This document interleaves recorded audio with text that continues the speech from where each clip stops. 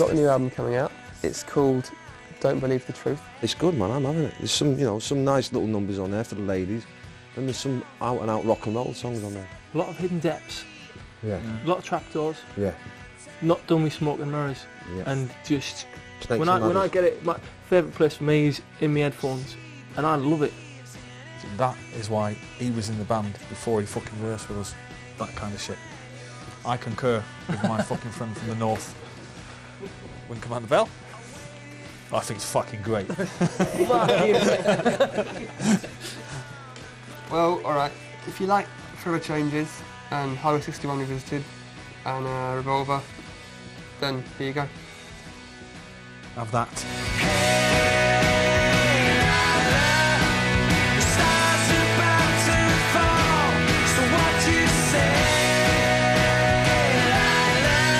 We finished touring the last album in the beginning of 2003. We knew we were going to be having a year off.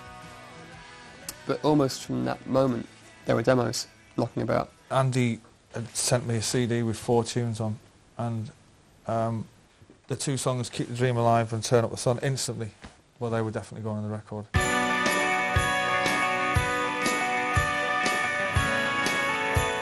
From the first time I heard it, it was always going to be the opening track on the album. And it was originally going to be the title of the album. I just thought it's a brilliant, brilliant title. When I wrote Turn Up the Sun, I didn't imagine that it didn't give me an Oasis vibe at all. It was very soft, a lot softer than it ended up being. It starts off with a bit of music that is a bit of a surprise to anyone that's expecting an Oasis rock tune, but then it does lead you back into the Oasis rock tune. It's kind of got that glam thing going on, but also the intro and the outro are kind of quite scouse, to me anyway.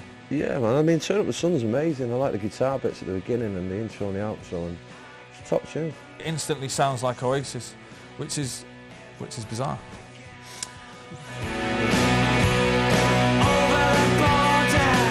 This song is a behemoth. Recorded 65 times, tracked 3,000 tracks, and it's just a wall of sludgy aggression. And it actually, the lyrics make perfect sense when you realize it was written by Andy Bell, who lives in Sweden.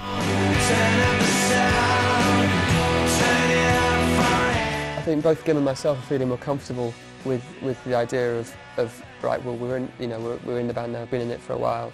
We can suggest whatever we want to suggest. We can say what we feel. Andy's a great songwriter. It's always Gem, you know. And without them, we'd be treading water a bit. You know what I mean? I don't know. You know what I mean? But they've brought a lot to the band. You know what I mean? Musically and personally, they're top lads.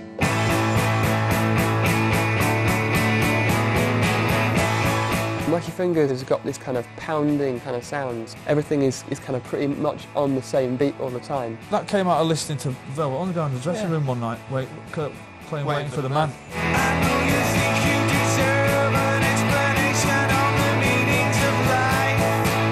It wasn't on the map of getting tarted up somehow. No. It was just That's it. whatever how Mm. that air moved was part of the record. It's got an amazing harmonica solo on it that Gem plays, which you're not sure what it is. It starts off like a guitar and then it sounds like an underground train breaking.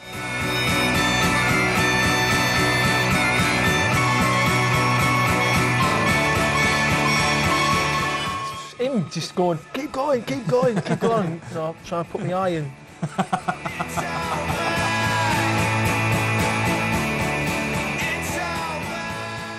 We came back from Cornwall.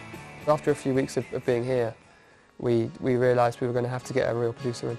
I could be your lover, you could be your mine. I've never worked with a band that's gotten to the studio before me every freaking day. I mean, I'd be like, I'm going to beat those bastards down there today. Get up there, get at 11, walk in, limbs, and they're strumming a guitar. You could be my best friend. I've never met guys like it. They can't get in the studio fast enough. I mean, the first day of recording, I thought I'd be the first one there. So I'd get there about midday, and Liam's pushing the cases up the ramp into the studio. He's like doing the loading, you know? Every song on this record was recorded in at least 3 to 4 studios. I would say the entire album was recorded unorthodoxly. I mean, you hear these stories, you know, growing up, being interested in the recordings and the Beatles, and the one that always fascinated me would be like Strawberry Fields, where you heard they had to combine all these different versions, and you're like, oh, what was going through their minds at the time? Well, I think I know now. I could be wrong, but what am I to do? Guess God thinks I'm able. He's a good referee, which is the main criteria for anybody getting involved with fucking the shower here. Is, you know, somebody's got a referee, Gem and Andy, a right pair in the fucking studio, always at it. Yeah, look dude, I'm fucking playing the bass. No man, I'm playing fucking bass.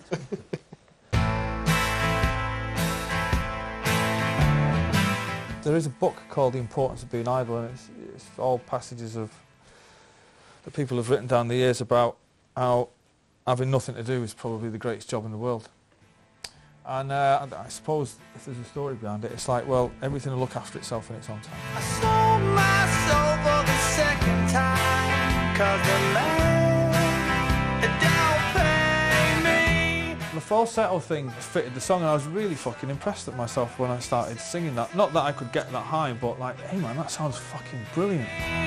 My best friend called me the other night. He said, man, are you crazy? My girlfriend told me. When it comes to do it live, it's going to take a lot of deep breaths, but it's kind of like, well, fucking come on then, let's see how good you are. But I don't mind, as long as there's a bed beneath the stars that shine. I'd describe it as a whimsical tune, in the best meaning of the word, you know. And I've always enjoyed those tunes Noah's written.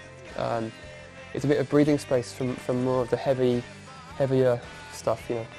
And it's got this keyboard on it that I bought for 50 quid. Found it on eBay. Jason Rhodes, our guitar tech, got it down from the 5th floor of a block of flats, put it into the back of his Land Rover and brought it back. I mean, it's just a great 4.5 minute song, I think, you know. And the playing is really understated. I think it's all, to me it sounds like the Kinks doing the Lars, or the Lars doing the Kinks. When I first heard Love Like a Bomb, I thought single, you know, straight away. A perfect summer tune. I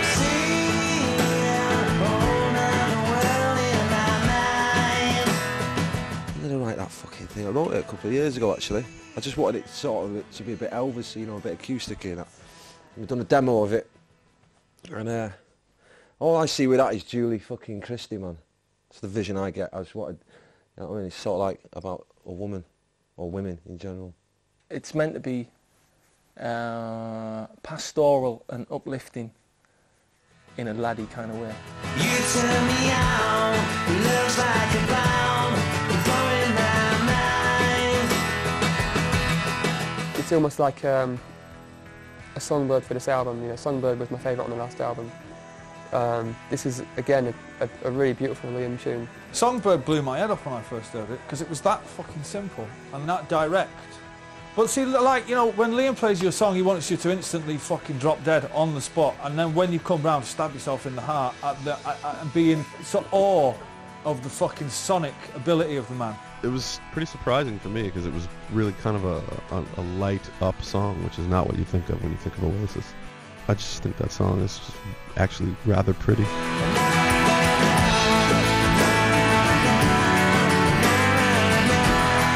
He shows a side of himself in his songs which he doesn't often show in his public life, you know, and it's brilliant, you know. Love Like a Bomb, great idea for a song. Yeah, I'm seeing.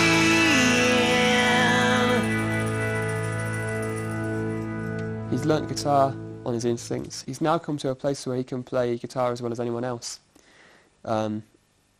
He's got his own style, and he's basically invented his own chords all the way along. He always plays the guitar as if he's trying to saw it in half, and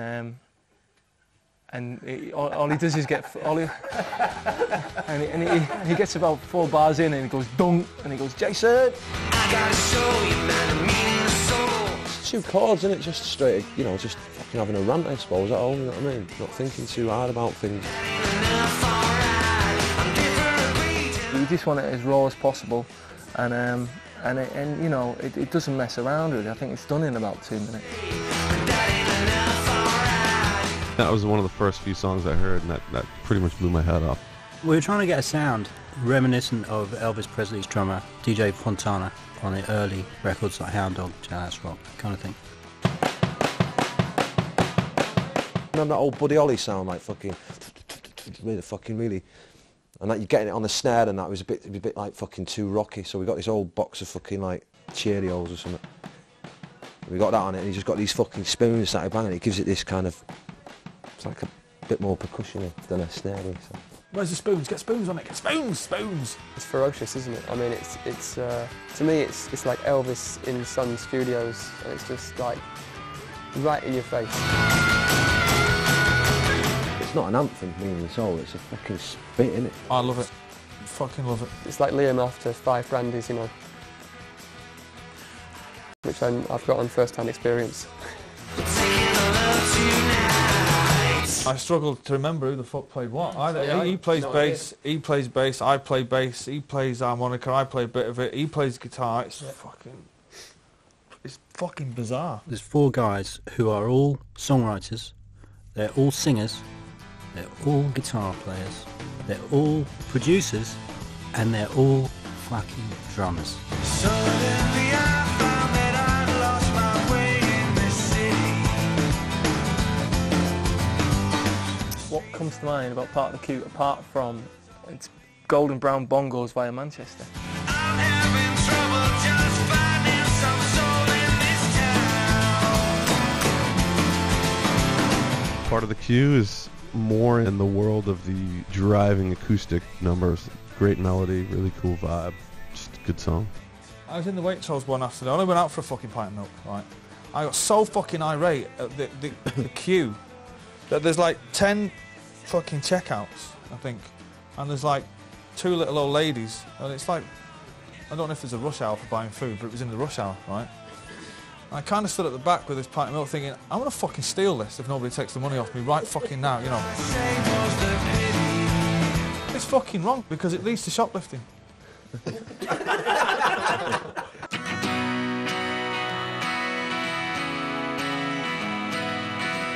Keep the Dream Live, another one of Andy's tunes. 4 seasons, seconds, flicker, flash, I'm alone.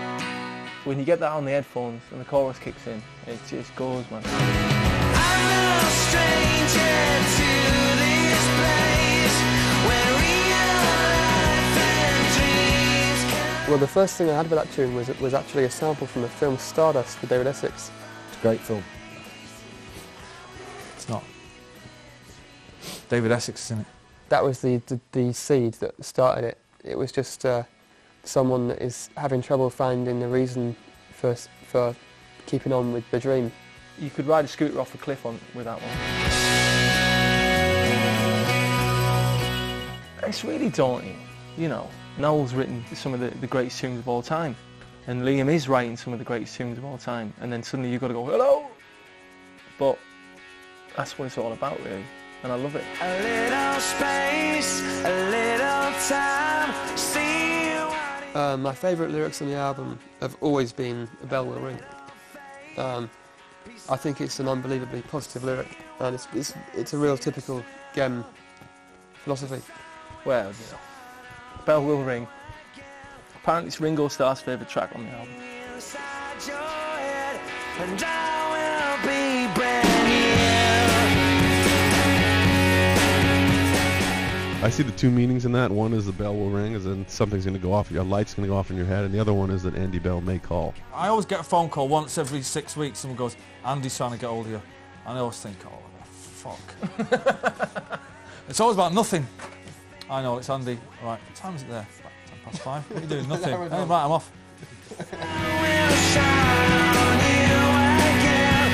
That will ring inside your head, and I will be brand new. It's as close as anybody has ever got sounding like Revolver, I think, to me.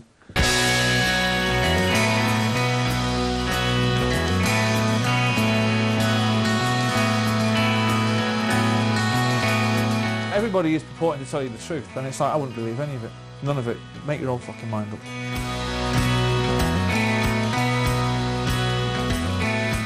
truth, it's always been. I mean, it's always been important with us because we're not liars. We don't fake. It is what it is. Let there be love. Let There Be Love's a classic. I love that. Let There Be Love is probably my favourite track. And I don't know why. Come on, baby blue. Shake up your tired eyes. The world is waiting for you. The most classic, beautiful track.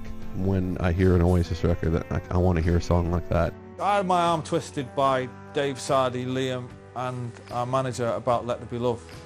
I was like, can we not, for once, put an album out without the flag waver on?